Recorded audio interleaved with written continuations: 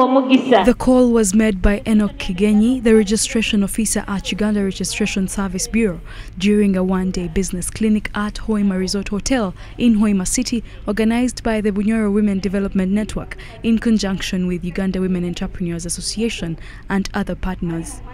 Kigenyi said that it is important for women in business to register so as to benefit from different government programs intended to uplift business in the country.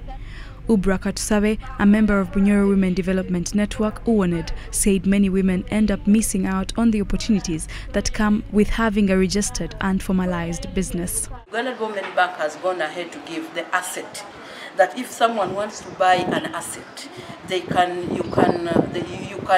buy it for you, use it, and you pay according to the time granted to you. So if I cannot take that money, but I can go for an asset because I need that asset to boost my business. Sylvia Nalumaga, the chairperson of Bunyoro Women Development Network, says that they are targeting to acquire a loan from Uganda Development Bank, UDB, but most women have businesses that are not registered and formalized. Like now, Uganda Development Bank cannot give you this funding when your business is not registered. We've seen other government programs, you cannot benefit from them when your businesses are not registered, when you don't have the TIN number. Of course, you cannot have a TIN number when your business is not registered.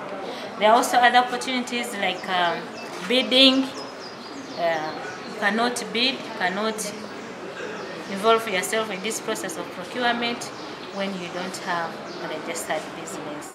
Nalumaga, however, warned the women against getting loans without proper planning to avoid late loan payment. Within your budget, within your business budget.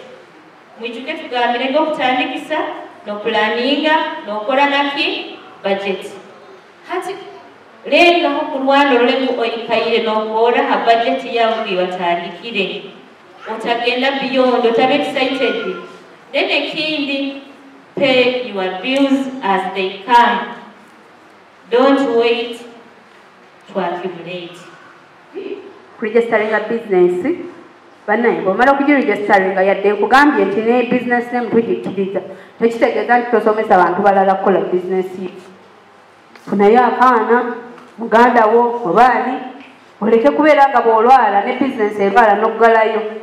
Beatrice Chosiga, the in-charge women and youth at Uganda Development Bank, told women that with registration, their businesses will easily access funding and grow. 10 acres. We now think how many bucks? It's 100 bucks. For how many kilos? For 50 kilos. I was the Japuera Manisha. Now in between there, I don't know who or in your take you write those things. They are very minus. Japusa or textbooks.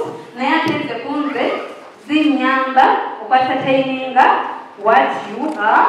Use how much you're putting, how much you're getting out.